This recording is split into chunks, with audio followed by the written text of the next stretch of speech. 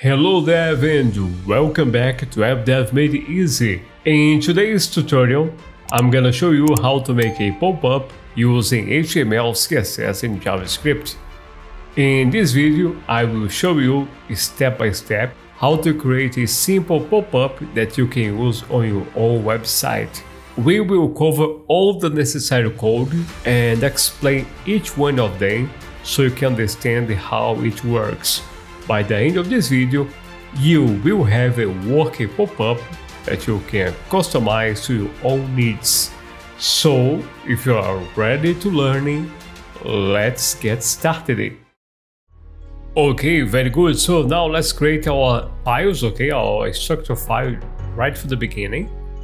Starting from scratch, you have our index.html. Now let's have also style.css. And then for interactive, let's have our app.js, okay? Let's come back here to the index.html and let's give it a title, okay? With the name of the project, how to make a pop-up. The second step here, let's have a link, connect our markup to our CSS, and another one connecting our script, our external JavaScript file, to our HTML file, okay? And that is this differ. Let's apply some style, okay, to our project. Let's start by changing the font. Let's go to the Google Fonts, and here let's grab the Popups. Let me just paste it here. And now let's go to our CSS reset. Why? Because we want our project to be the same across different browsers, okay? Different ones offer different padding and margin, okay? So margin 0, padding 0, box size is gonna be border box. And for the font family, now let's use that Popups from Google Fonts, okay? Here it is. And so set as a fallback plan. Going back to our HTML, let's have our main container, the one that's gonna wrap around everything, okay?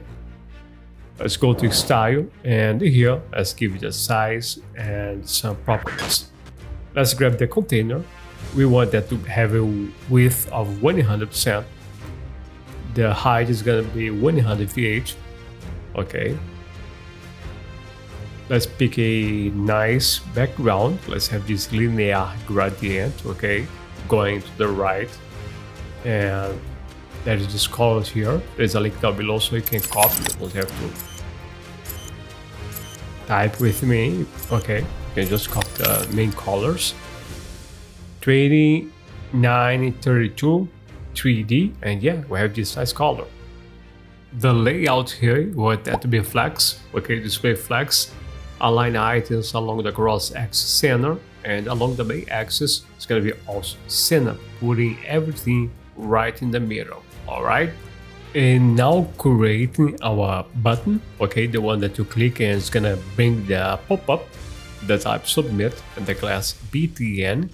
We're gonna be using that on JavaScript, okay? Let's say submit, and as I told you, it's right in the middle because of the layout of flex and justify content and the line center both on the center, okay? We have a button and now we're gonna style it, okay? So let's come here and let's say apply a padding of 10 pixels top and the bottom and 6 pixels left and right.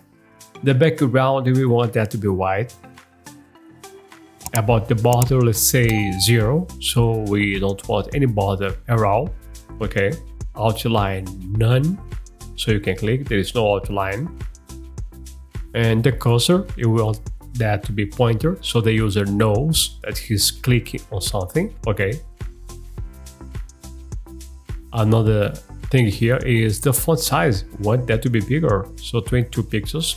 Font weight is gonna be 500. Now we can see very well. And about the radius, let's say 10 pixels, make it round or it borders. It was very square, very sharp, and we don't want that. Let me see what else. Yeah, it's pretty much that, okay? So let's also give a nice animation here, a simple, nice animation, so the user knows that he's clicking on something. it's responding to him. So btn, when this is active, let's use here the transform scale, and let's shrink it a little bit, okay, just to 0.95. Let's apply a transition of transform of 0.2 seconds, and yeah, very nice. We have a working button, but now we're gonna create the pop-up itself, okay? It's gonna be quite simple. So back here in the HTML, let's have this div. Let's call this one popup, okay? Also with the ID of popup for the JavaScript. Okay, it's that simple. And inside this one, let's have a image, okay? There is a link down below, so you can download this one, or you can use your own, okay? img here, if I can type, yeah, img, and tick. All right, as you can see, we have a huge picture here on the right. Let me decrease a little bit the zoom. Let me zoom out. And under this one, let's have a h2, and our h2 is gonna say something like thank you. Under this one, as you can see, it's very simple. Let's have a paragraph saying whatever you want. In our case, let's say your details have been successfully submitted, and let's say thanks. Okay, as you can see on the right, you have big part of our pop-up, okay? Looks like you are missing something. Yeah, we need a button, say okay, this way the user can close it, okay? So let me give more space so you can see. Under this one, let's have another button. This is gonna be a very simple button. The type here is gonna be just button. And this one is gonna say just okay. All right, this is the one that's gonna be allowing the user to just close it. So that's it. Our pop-up is great. Now let's style it. All right, we have our pop-up here. The next step is gonna be style it, okay? So let's start by grabbing this one, the dot popup, okay? This was the class. Let's give a width of 400 pixels. We cannot see anything yet because there is no color. So let's change that with background color white, and now we can see it. Okay, our pop-up is done. Border radius, let's say 6 pixels, make it round with corners. All right, let's go here to the next step of our project, and let's have a position of absolute. Okay, it's gonna be easier because we want that to come from the top to the middle of the page. So let's use the old way of centralize a div with top 50% and left 50%. Later on, we're going to change that top to 0, okay? It's going to be there on the top. Let's continue here with transform, translate, minus 50% and minus 50%. I guess everybody knows it. Okay, I could use grid or maybe flexbox, but that animation. Okay, we need to change the top. Text align, let's have that in the center with text align center. Okay, so far so good. And the next step here, let's have a padding of 0 top, 30 right, and 60 bottom. We don't need this pixel here, so let's get rid of it. It's unnecessary. And I guess one more thing we have to do here is just change the color. Okay, so the color here is gonna be a grayish color 333. Now let's deal with the elephant in the room. Okay, this picture is too big and out of place. So let's start by picking this up. Okay, dot popup and image. Let's give a width of 100%, make it smaller, much smaller. Okay, but we want that on the top. So the margin top here is gonna be minus 50%. Okay, it's in the right position. The one you see right now is not the one we're gonna use until the end of the project. We're gonna change that. Okay. Border radius 50%. Make it round. It was already round, but in case you have something square. Box shadow 0 and 2 offset and the 5 pixels blur. Okay, blur radius. The RGB, let's pick a black color and with the alpha value of 0.2 or 0.3. 0.3 is okay. Give it some transparency. Styling from the top to the bottom and show to you every line of code and explain. Now we go to the H2, thank you. Okay, so the pop-up H2, and let's change the font size to 30 pixels. Okay, the font weight we want that to be 500, and let's also apply some matching here. Okay, 30 pixels, 0, and also 10 pixels, and yeah, it looks good now.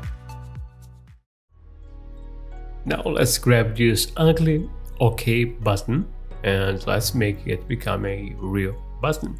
Okay, we should start by changing size. Okay, width is gonna be 100%. Let's bring it down with margin top of 50 pixels. As you can see, it's already there. Padding here 10 pixels, top and bottom in 0, left and right. Let's pick a background color, one that fits with our picture up there. And you also need to change the color of OK. Right now it's black and now white. Fits our project. We don't need any border, so border 0. And another step here is gonna be outline none. So when you click, there is no ugly outline. The font size, let's increase a little bit to 18 pixels. Border radius, we want that to be 4 pixels. Make it a little round or its corners. And we also want to apply some box shadow here. Okay, so let's copy this one. You don't have to do everything, just copy here, make a couple of changes like this one. The offset vertical is going to be 5 pixels. And yeah, a button is done. Alright, so far we have the button and we also have this pop-up, but we want to create the animation. So let's get started here, okay? And the top here, the initially is gonna be 0, okay? Let's also change the size. We want that to start very small and invisible. So the scale, if I can type it here, is gonna be 0.1. As you can see, very small, okay? And the third thing we're gonna do is make it invisible, okay? Visibility hidden. On our HTML part, we're gonna have a attribute, okay? On click, referring to a JavaScript function, okay? In this case, it's gonna be called open popup, okay? In a couple of seconds, we're gonna be creating this open popup and close popup, okay? The second button also has an on click. This time, let's call this one close popup. Now, in the realm of the JavaScript where the magic happens, okay? Let's start out by grabbing the popup, document get element by ID, and let's save that into a variable. Let's call that popup, okay? Now we can create that function we talked about, open and close the popup, all right? Just two things the popup does, it opens and then closes. So let's use two functions. The first one here is gonna grab the popup dot class list add, and let's add here a class. and guess the name of the class here. Open popup. So it's that simple, okay? No complication at all. Let's duplicate this one and let's do the second thing that the popup does. Is close the popup, okay? Instead of add, let's say remove, and it's gonna remove the same thing, the open popup class. We don't have that yet, but we're gonna create that on CSS, okay? So let's change gears and let's go back to the CSS very quickly here and create that animation, okay? So let's have here the class, okay, if I can type, open and popup, and a couple of things that are gonna happen here, okay? First of all, the visibility is gonna be visible, of course, we're gonna see that. The top is gonna go from 0 to 50%. And the transform, we want to put that in the middle again. So transform and translate minus 50%, minus 50%. Remember the scale, which was very small, now it's gonna have the full size of 100%. So let's click here, and yeah, it's working. So that's it for today's, guys. I really hope you like it. If you like it, thumbs up, subscribe, and I'm gonna see you in the next video. Bye bye and see you.